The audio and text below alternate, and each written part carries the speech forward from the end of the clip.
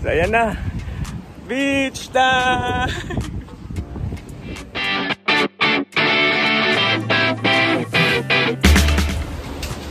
Good morning, guys! So, yun. Ano bang nangyari kagabi? Wala na, pagkatapos ko nung minum ng isang beer, natulog na ako. And then, hindi pa pala ako nakatulog. Nag-search pa pala, nag-save pa pala ako ng mga picture. And then, today is beach day. Kaya lang, umuulan. Hindi talaga lahat ng araw is para sa'yo. Pero, maliwanag naman. So, feeling ko mawawala din yung ulan maya-maya. Ngayon, breakfast lang muna tayo. First time kong makakapag-breakfast dito kasi lagi akong maagang umaalis. 7:30 yung serving ng breakfast. So, first time pala ito, tsaka bukas. Diba? So, I have some fresh fruits. And, mamaya yung scrambled egg. Kaya, I have watermelon, melon, and banana. Tapos yung isa kong in-order pa is yung scrambled egg. Bali, free yung breakfast ko dito.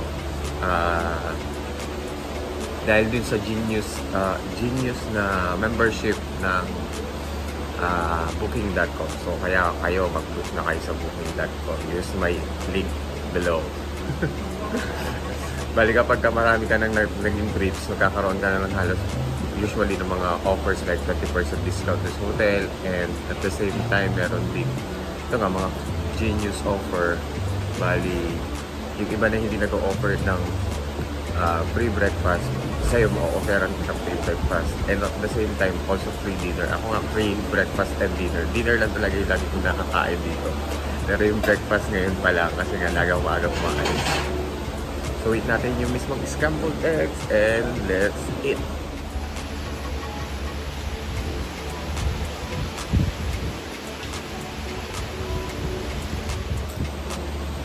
Hindi ko napansin, moist pala yung video. Anyway, so sana okay na yan. Yan o, mas malinaw na ngayon. Moist pala yung kanina, moist. Ito yung ulat. Diba, kung kailan ka magdadagat, kaka naman maulan. Pero mas okay na to kaysa naman umulan kahapon sa Chichen Itza ko. Mas okay na ako dito kung umuulan sa dagat. Nakadalawang araw na, sunog na ako. Ayan o. Tapos yung post ko kahapon, yung paa ko, sunog na rin ako talagang binti ko. So yan, ito na yung breakfast ko. Check this out. Oops. Yes! Sarap! Kape, scrambled egg, and fruits. And umaaraw na ulit siya. Ayan o, umaaraw na ulit. Diba? Very Pinas talaga.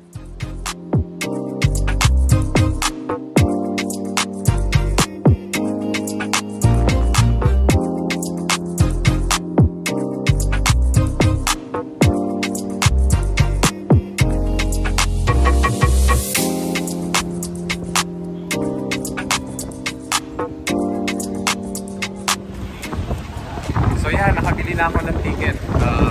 300 pesos yung ticket, round trip na yun. And then, tawag dito, susunod na ferry na is yung 9:30. So, may 30 minutes pa ako dito. And what else? Bali, from downtown, nag-taxi lang ako. 40 pesos din lang, kaya mabilis na. So, yun. Bali, nakapasok na ako dito. Ito na yung Puerto Juarez.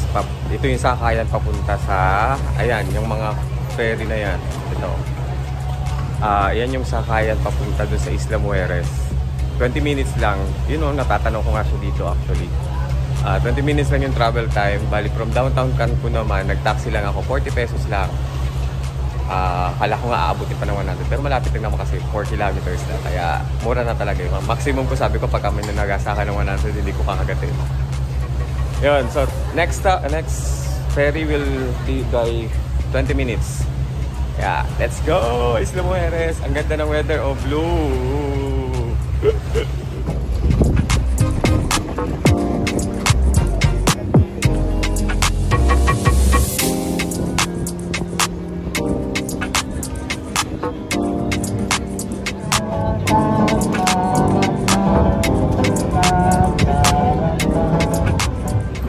Isang maitim na ulan. ulap na nagbabanta doon. Ayun, no? At mukhang umuulan na sa doon. Ayan, mukhang umuulan na siya. Pero dito, blue sky pa. O, ayan. So, mukhang isang batch lang naman yun.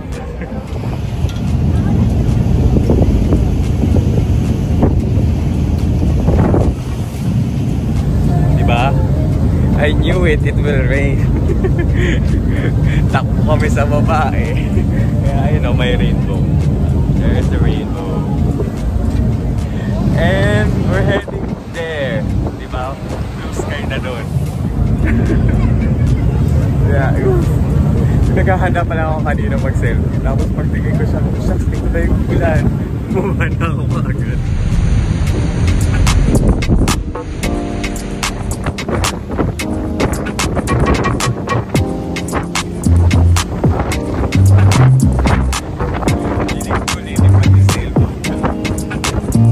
Approaching Isla Mujeres.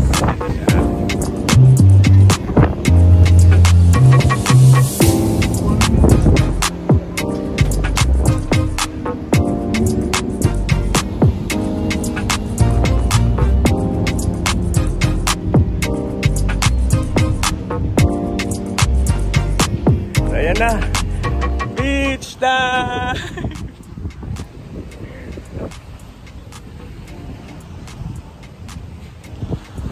Sa ferry terminal, mga 5 minutes lang kalakad, meron ka na makikita beach area dito, public beach area. So, ayan, mamaya siguro kukuha ko ng beach bed, pero hindi pa ito yung sa Playa Norte. Yung Playa Norte doon pa, parang mas maganda din sa Playa Norte, at saka meron akong magandang bar na nakita. So, see, relax day.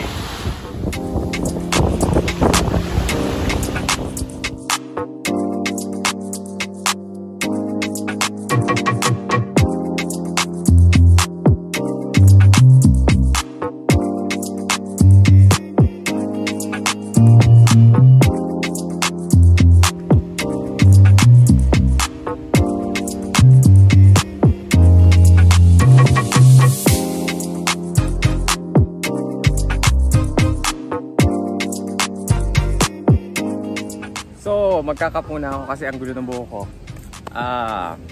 Dito na ako sa Playa Norte. Bali, mga 10 minutes walk lang siya from the pier. Tambay lang. Kasi nga, wala naman ang gagawin. Last day na ngayon. Last day ko na. Back to reality na ako bukas. Yun, mga 10 minutes lang yung lakad simula doon sa pier hanggang dito. Tapos, pero mas malapit doon. Kaya lang walang masyadong restaurants or meron parang isa lang. And walang masyadong parang makikita. Wala. Parang mas gusto ko dito sa Playa Norte. Saka mas maganda daw yung sunset dito kasi parang on the other side. So ito yung mismong west side. Norte, Playa Norte, pero parang yung... ang gulo ko. Basta mas maganda daw yung sunset dito. Yung tambay lang ako dito. 200 pesos tong bayad sa beach bed. Which is maghapon na yon. Tapos may free access ka na doon sa mismong banyos. So anong impression ko dito sa mismong beach? Para siyang Boracay. Pino yung buhangin, oh. Ang pino. Ayan, oh, buo-buo siya kasi sobrang kapinuhan niya, nagbubuo-buo na siya. Ayan, oh.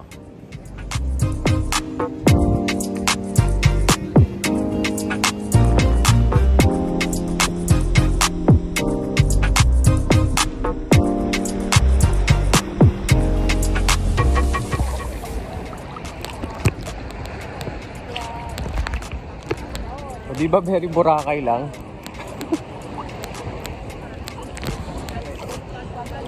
Kapag nga lang sa Boracay, puro bangka na anong tawag doon? Puro may layag, tsaka katig. Dito mga mga tawag dito, katamaran.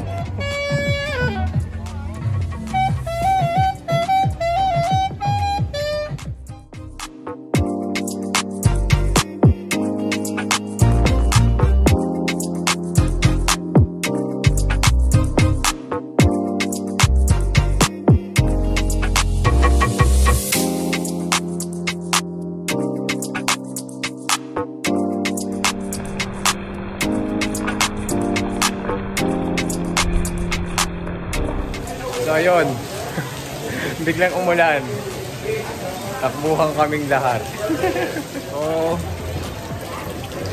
tambay lang. O, di ba nagkagulo kami dito kanina? Ang daming tao. Lahat halos ng mga nandun, no? Yan, sa area na yan, nandiyan kami halos lahat. Takbuhan kami dito sa resto. Pero ayun, oh, may blue sky na eh. Ayun, oh, lumalabas na yung blue sky. So, antay lang tayo ng saglit. And, uy, ang tintab ko.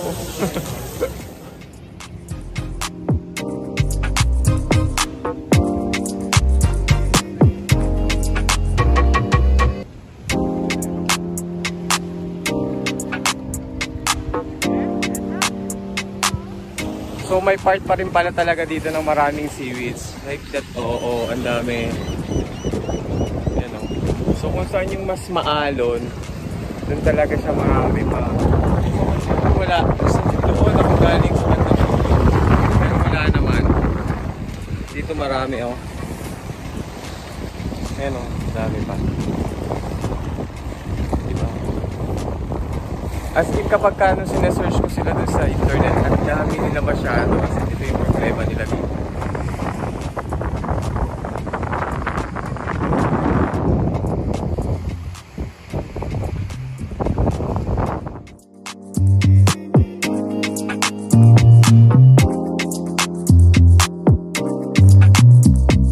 Ayan, since hapon na din naman, pabalik na ako ng hotel. And 4% na lang yung baterya ko. Kaya sakto. Kailangan ko munang hanapin ko pala muna yung mismong Isla Mujeres na sign. And then isang picture lang. Baka umabot pa yung 4% ko. And then yun. Hostel na. Magliligpit na ako ng gamit. Goodbye Cancun. See you later.